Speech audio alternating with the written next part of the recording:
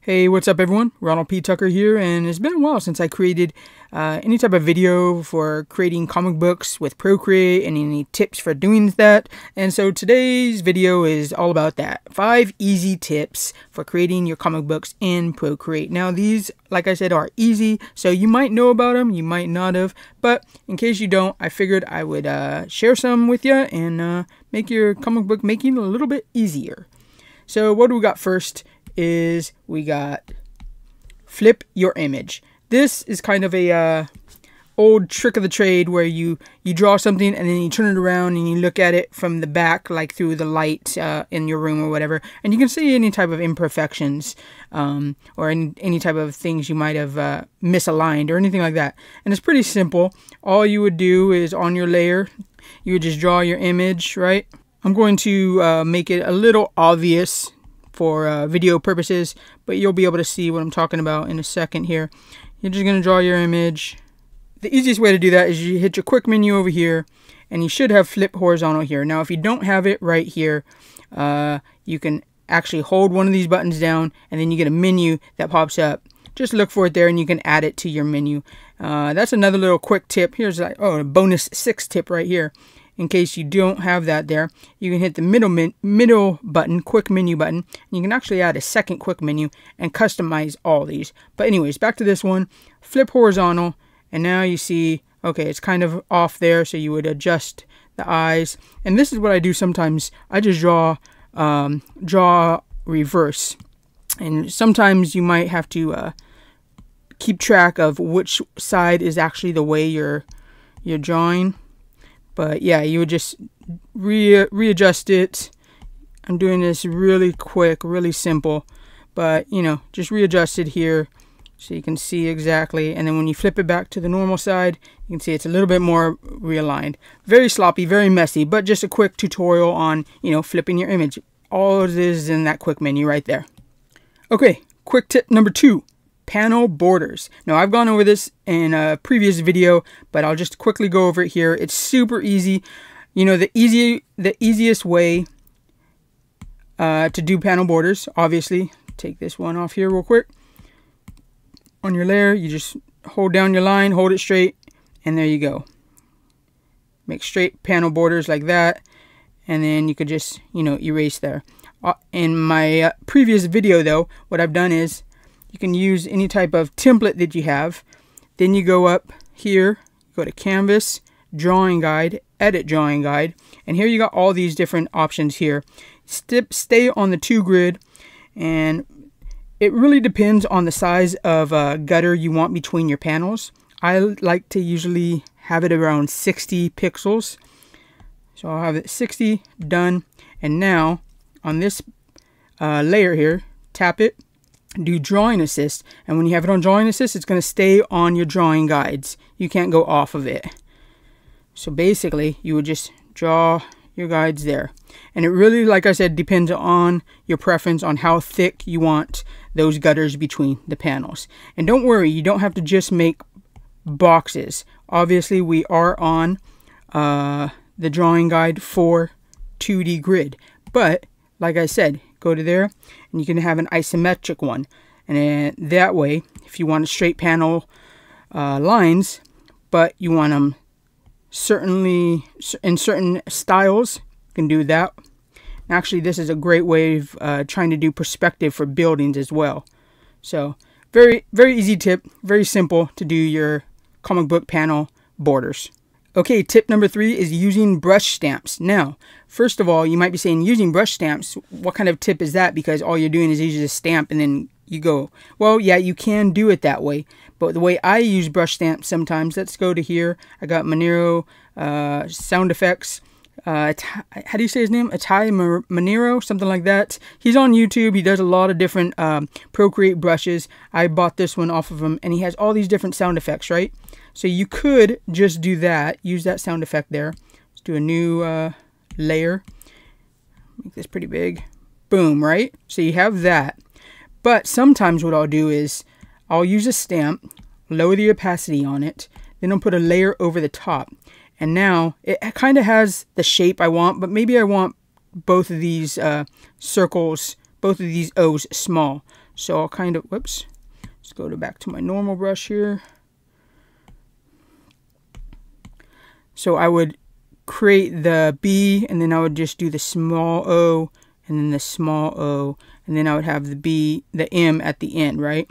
Very rushed, very simple and messy right here, but you get my point. You can use the stamp that you're using and then modify it to make it look however you want it to look. And the same thing goes for any other type of stamps that you have. So I have a Manga Studio stamp, a bunch of them here from a different artist I bought, and say we have like stars.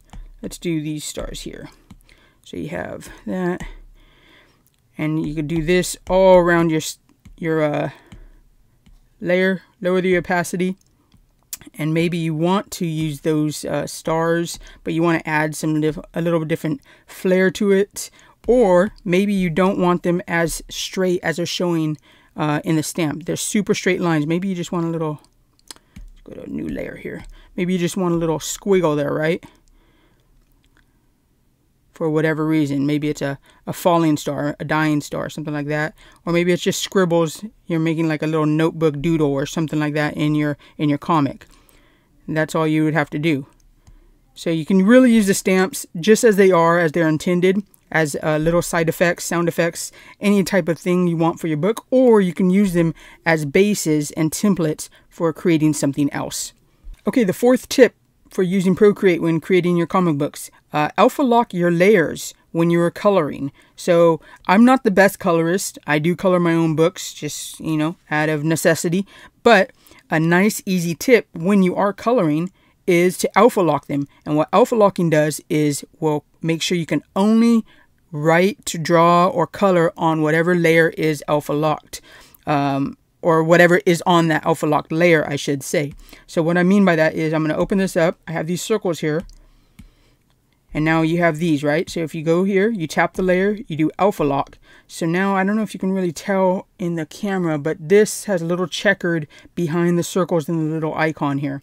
What that means is I can't color anything outside of these circles.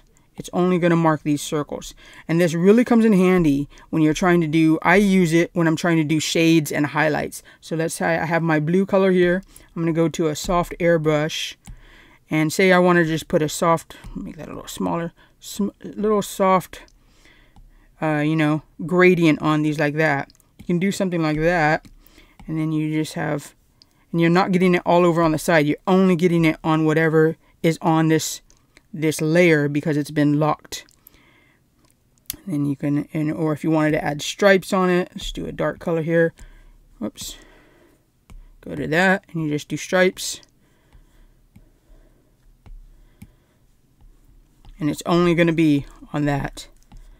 Whatever is on that layer that you've alpha locked, it's only going to mark on those layers or on those images. So yeah, very easy, very useful tip for when you're doing coloring is what I mainly use it for.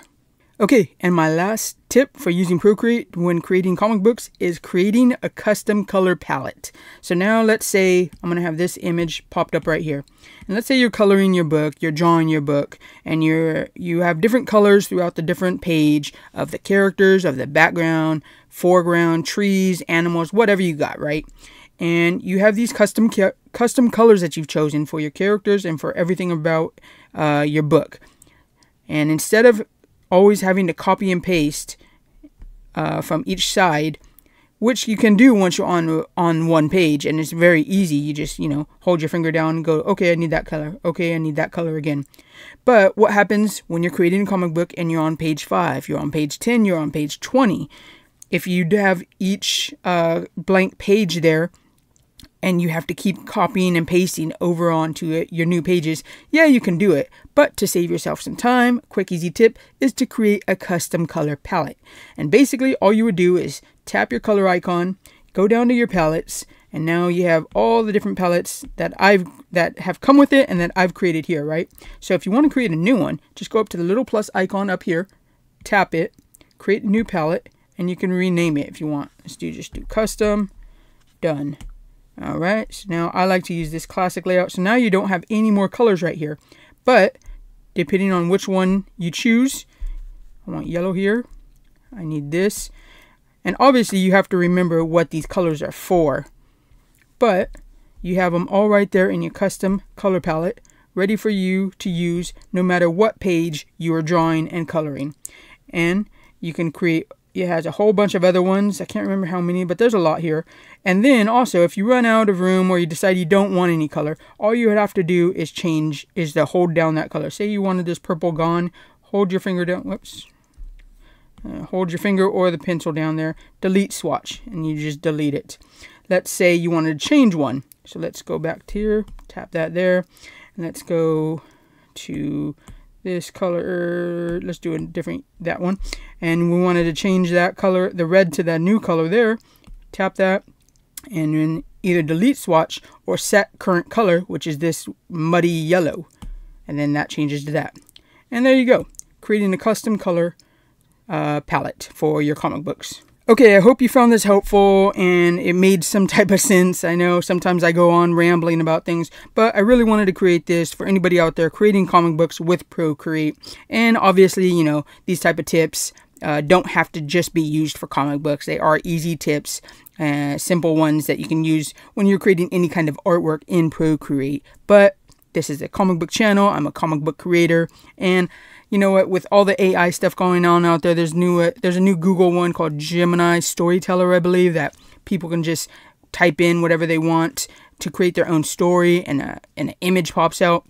All that stuff out there. So I'm really trying to double down on being authentic and having this stuff that, you know, that we create as creators, and that we don't just spit out through a AI prompt.